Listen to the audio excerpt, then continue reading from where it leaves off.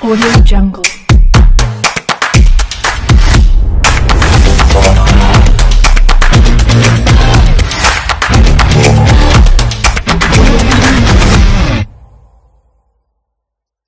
Welcome to On the Subject with Mirajur Rahman. We're so excited to have you here. So I really want to set the floor for this superstar we have with us today. This young man is from Bangladesh originally, immigrated to Indiana, so we're both Midwesterners, we share that at heart. He is at Princeton University, the #1 U.S. news school ranking, Princeton University. What's so special about Mirajur is he used our product when we were Emile learning many years ago.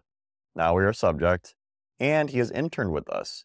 Such a talented young man. I was the first person from my hometown to go to Ivy League school, from Cary to Penn.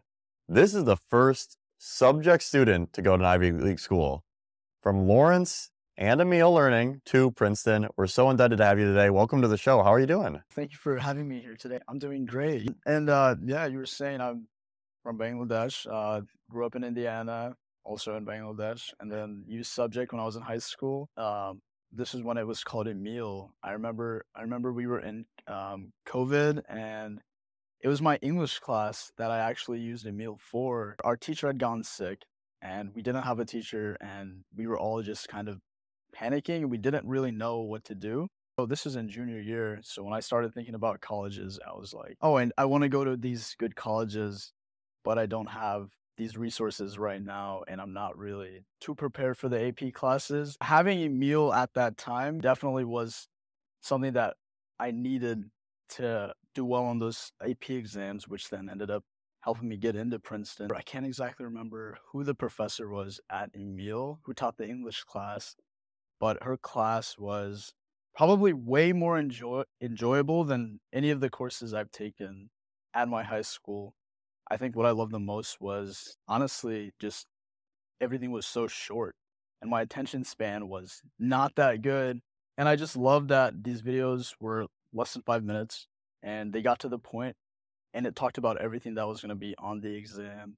So it was really easy to understand and really easy to prep for those exams when the time came. Yeah, thank you. I love hearing your story. Tell me more about being a Princeton Tiger. How has the world viewed you differently as a Princeton student versus when you were at Lawrence in Indiana? What have you noticed? Let's go Tigers. Princeton-Penn rivalry. Going to Princeton was definitely a change. I was viewed a little bit more differently once I had gotten into Princeton from when I was already in high school in Lawrence, Indiana.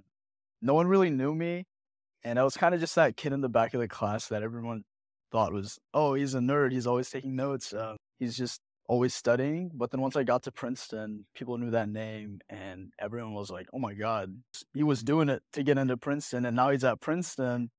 And I think it's a good feeling knowing that the work I put in got me to where I am right now, and the amount of opportunities I have right now to just connect with people like yourself, and everyone is just so passionate about everything they're doing at Princeton. The best thing about going there is just the amount of passion every student and every professor has at that place. So not many people get to accomplish their dreams in life. You've already accomplished one of your biggest dreams. When did you know Princeton was a dream of yours?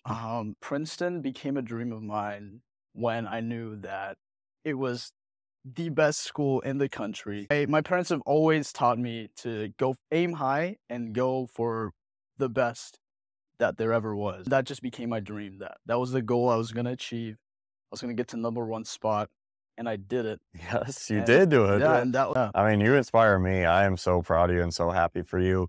When you think about taking an education into your own hands, it sounds like you did things in and out of school, which I think is really powerful and shows your aptitude and your curiosity. How did you find tools online? Was it social media? Was it friends? How do you find ways to learn online? With my generation, we go to TikTok, YouTube, Instagram, and that's where we find all of our news, just scrolling through Instagram or scrolling through TikTok. And so whenever I had something that I didn't understand, I just go to YouTube. I use YouTube more than Google to learn about my classes. You wouldn't expect, but YouTube, just seeing those videos helped a lot more than reading or like seeing it put out in like book format or like being able to read it. Compared to you, I'm probably looked at as old.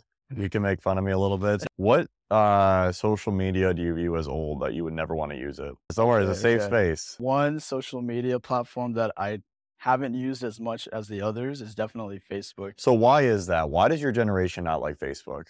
I think it's just because we've associated it with our parents using it. That makes so yeah, there's a natural rebelliousness and you want to do things differently. Yeah. You want to do something that's innovative and leading the way. Facebook is not a very video-led platform, whereas TikTok and YouTube video-led. Why do you like video better than text? I prefer video over text just because I'm already having to read so much for classes. It's just hard for me to grasp some of those concepts that I'm reading about. I don't know, after a while of reading, it just gets boring and tiring, and it feels like you have to force yourself to actually grasp that concept. Whereas with videos, you have visuals, you know, if they're shorter, you can actually pay attention to it, and if it's interesting, you can see it, and it's just way more interesting than actually reading, where it's just no pictures, just words. When's the last time you read a physical book for pleasure? I can't name the last time I read a book for pleasure. I think the only books I've read were for my classes. When's the last time you watched a video for pleasure? I'd say probably this morning. I was on TikTok scrolling around. I love that. You know, we talk about education being the great equalizer. I can imagine, you know, Princeton's amazing, so much diversity, so much opportunity. There's probably not a lot of students from Indiana at Princeton. How have you been able to navigate being one of the few Midwesterners at a school that's heavily dominated by international and Northeastern schools? There are not that many Midwesterners at Princeton. It's either all international students or students from that area, the Yeah. East Coast or the West Yep. Coast. And I think what I've been doing to navigate that is just making friends. Honestly, everyone there is so open to everything. Everyone's just so open to everyone. And it's just it's so amazing being able to talk to people who come from such different backgrounds. It's, you know, easy to make friends, talk to everyone. You talk about meeting people from all over the world, how special that is to you. When you look at your own educational journey, you put in so much work. You sacrifice a lot of things. You probably missed out on social gatherings, on some parties to better yourself and have this life-changing experience. What would you tell your younger self entering high school to help push them through some of those hard times and sacrifices about how worth it is to get an incredible education? One thing I would tell my younger self going into high school would definitely be that missing a party or an event with my friends is not the end of the world. At the time, I would get really upset because I had an assignment and I'd have fear of missing out. It was definitely worth it because now I'm able to enjoy everything. I'm able to enjoy my education and also have a social life at the top university. So I think it was definitely worth it. So I tell And myself to not worry about it at all. And university is not a 4-year decision. It's at least a 40-year decision. You're not only enjoying your time at Princeton, you're going to have such a wealth of opportunities moving forward that many people never would have access to. One of the biggest challenges in education that scares me is, you know, your 15-year-old performance can affect the rest of your life. So thankful for you having the maturity and discipline to be able to crush it. We would love to be able to help more students understand what you're doing. It may feel trivial, but it affects the rest of your life, and we need to help together build the best people and citizens of society. We always love to end all of our shows with love, moments of gratitude. What makes you so thankful to education? What do you love about what it's done for you? The one thing I love about education is the wealth of opportunities I've had once I really narrowed down and found out my passions. I found out that reading books isn't I found out that I like math. I found out that unlike my friends, I actually like to do homework. I like education and I want to do the best that I can.